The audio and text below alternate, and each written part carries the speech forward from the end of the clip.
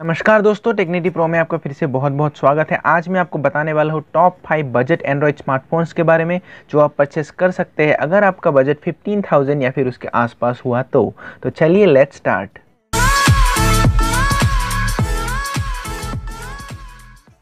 तो यहाँ पर पहला फ़ोन जो है वो है Lenovo का Z2 Plus। जी हाँ, यहाँ पर आपको देखने को मिलता है स्नैपड्रैगन 820 का प्रोसेसर, साथ ही साथ 3GB का रैम और 32GB का इंटरनल स्टोरेज। यहाँ पर कैमरा की बात करें तो 13 मेगापिक्सल रेयर कैमरा और 8 मेगापिक्सल का फ्रंट फेसिंग कैमरा आपको देखने को मिल जाता है। साथ ही साथ डिस्प्ले की बात करें तो यहाँ पर 5 इंच की फुल HD डिस्प्ले जो आपको देखने को मिल जाती है।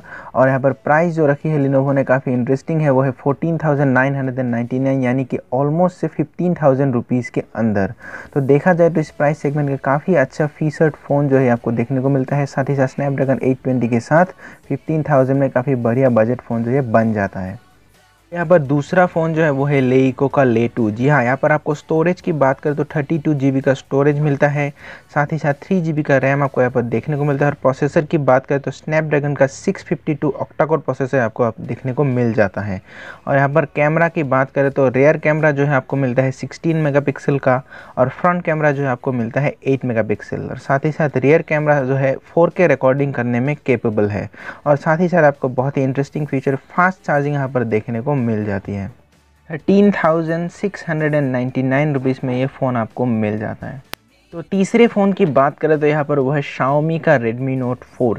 जी हाँ, इसमें आपको हायर वेरिएंट में 64GB का इंटरनल स्टोरेज देखने को मिलता है और साथ ही साथ 3GB का रैम भी आपको यहाँ पर मिल जाता है। कैमरा की बात करें तो 13 मेगापिक्सल का रेयर कैमरा और 5 मेगापिक्सल का फ्रंट फेसिंग कैमरा आपको देखने को मिल जाता है। यहाँ पर प्रोसेसर जो दिया है वो है मीडियाटेक का Helio X20 का प्रोसेसर है।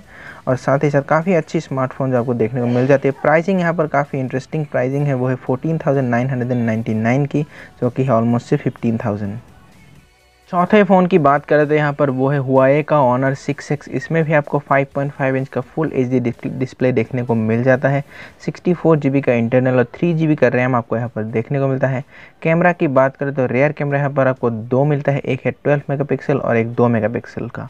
और फ्रंट कैमरे की बात करें तो 8 मेगापिक्सल का फ्रंट कैमरा यहाँ पर देखने को मिल जाता है। पर प्रोसेसर जो मिलता है आपको मिलता है Huawei का अपना हाई सिलिकॉन किरिन 655, जो कि एक ऑक्टा-कोर CPU है और Cortex A53 बेस्ड है। कि लोअर वेरिएंट की प्राइस जो है वो भी 15,000 रुपीज़ के अंदर है। आखिर में जो फ़ोन है वो है मोटोरोला का Moto G4 Plus। यहाँ पर भी आपको 5.5 इंच की फुल HD डिस्प्ले देखने को मिल जाती है, 32GB के इंटरनल आपको यहाँ पर देखने को मिलते हैं और 3GB का रैम आपको उसके साथ मिल जाता है। अगर कैमरा की बात करें तो 16 मेगापिक्सल का रेयर कैमरा और 5 मेगापिक्सल का फ्रंट कैमरा आपको देखने को मिल जाता है। प्रोसेसर जो मिलता है आपको मिलता है यहाँ पर स्नैपड्रैगन का 617, जो कि एक ऑक्टा-कोर CPU है। और साथ ही साथ यहाँ पर आपको टर्बो चार्जिंग का ऑप्शन भी मिल जाता है। फ़ोन भी आपको 15,000 रुपीज़ के अंदर मिल जाएगा। तो दोस्तों, ये थे मेरे ओपिनियन 15,000 रुपीज़ के अंदर के बजट स्मार्टफोन्स के बारे में। अगर आपको यह वीडियो अच्छा लगा तो वीडियो को ज़रूर से लाइक कीजिए, वीडियो को शेयर कीजिए और चैनल को सब्सक्राइब करना बिल्कुल भी मत भूलिएगा, क्योंकि मैं रोज़ आपके लिए ऐसे वीडियोस लेके आता रहता हूँ। And finally, thanks for watching.